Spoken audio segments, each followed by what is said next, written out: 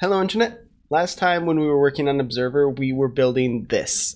So we have a name. So I can type a name of some object in our scene, and then we get the location of that, the position of that, and then I can modify that. So I've typed in directional light, and as I changed it, our directional light in the scene actually changes, which is cool, I guess. It's not super useful because I can just click the directional light and start modifying it. So I want to make this actually useful. And so what we're going to do is make this a little bit more intense. So the idea here is instead of getting one object, we're going to get all the objects. And so this find is no longer going to find something with a specific name. It's going to find something with a regular expression name. I don't know if regular expressions are the best way to do this, but I just want to do it with regular expressions because why not? So by doing it with regular expressions, we should be able to actually find anything. Actually, let's start with contains. If it contains anything inside of this or inside of our name, then we're good. Then we can add regular expressions later. That's probably a better decision. So this isn't going to work. Found object isn't a thing because this will only return one object, and most of the other GameObject find things are either going to find things by tags or by type. So the way to do this is to do resources dot find all objects of type. I've never actually used this, but according to what I looked up, this works. So we're gonna try it and hopefully prove that it actually does do what I think it does. So find objects of type all. So this should return every object that is a game object. Do I want to do all? I don't think I do. If I did all, it would literally go through the entire game. Is that correct? Hold on. I've definitely done my research for this. By that I mean I've made things up until it sort of thought it would work. That's totally helpful. We're going to do this anyway, and then we'll make it up from there. So this is going to return all the inactive and active objects in our scene. I kind of want it to do both. We could probably add a feature that will allow you to disable or enable only inactive or active objects. I don't really care, so this is going to work for us, which means this needs to go away, which means that's all broke, but that's cool. So first things first, this is no longer going to work. We want this to be if observed name is not null or empty. So string dot is null or empty observed name, and then we need to not that. So if it's not null or empty, then we're actually going to go and search everything. I don't really want to pull every object every frame.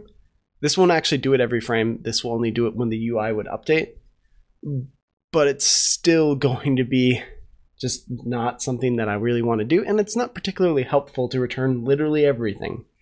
So here's our list of game objects. We'll just stick this in a var called GameObjects. And so these will return empty arrays if nothing is there, which is great because it means we can stick them into a for each loop. So we'll call our GameObject gobj, just because why not? And then GameObjects, for all GameObjects, let's just write them out. So we're going to do these same features, but instead of doing it for one, now we're doing it for any object that contains this. So this isn't quite going to work, but I'm just kind of writing it here because I want to. And so GameObject.name. So we're swapping out the label. So instead of labeling it location, we're actually labeling it by the name of the object. And hopefully that kind of helps us distinguish what we're actually talking about instead of just getting a bunch of vectors and then kind of guessing until we get the right one. So if I do this, as long as I type something here, what's going to happen is we're going to get all the game objects, and then we're going to write them all to the editor. So theoretically, I just created a inspector that is going to return all of the things. Oh, it literally returned all the things. Literally all the things. So we're getting values for things that don't exist in our scene. I don't really want that there. So let's go here and add a quick check. Dot where we're going to need link for this because why not? Where our GameObject dot active active self. Yeah.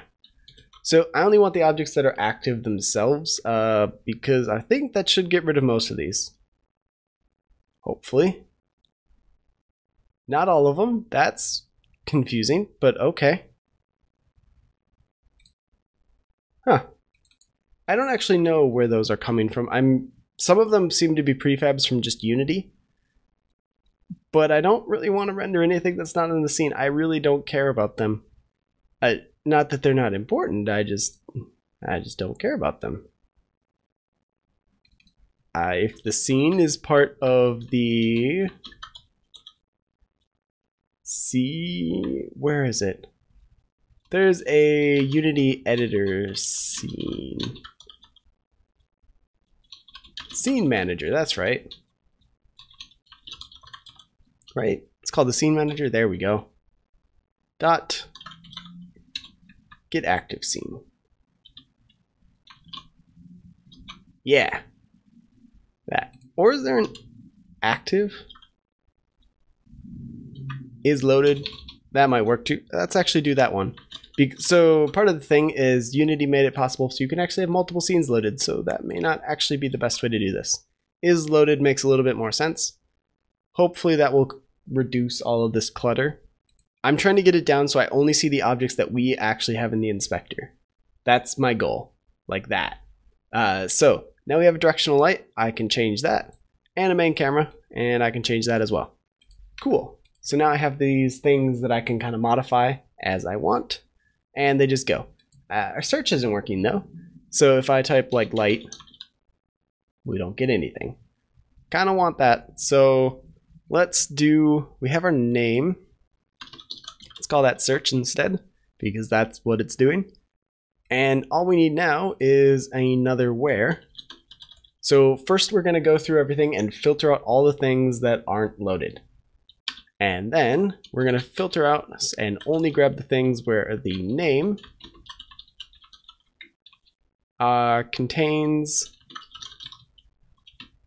our observed name. There we go. So we're getting a little bit crazy with link here, so let's kind of add some new lines to do all of that fun stuff. And now we're done. So theoretically what's going to happen is we're going to filter out everything that isn't loaded. Get it down to those two objects because that's all we have right now. And then if the name contains what our search term, we're going to return that and then iterate over those and actually use them to print out. Which means if I have like a complex scene with a ton of lights, I should be able to type like light and get all the lights, right? So type light, we get directional light, and I should be able to do directional light too. And there we go. They won't update automatically until you select the editor window, which is a little bit annoying, but it does update as soon as you do, which is good enough for this. So that's sort of where I wanted to get with this. We should be able to change this in real time. So as I start typing, we should be able to, like, you see I add a space here. The first directional light pops off because there's no space at the end of it. And as I type like 1, it just updates in real time. So now we're kind of searching through all of these things. I should enter a name. Let's do this one. Let's move it a little bit over that way. And let's move this other one on the Z-axis. There we go. Got our 3 lights.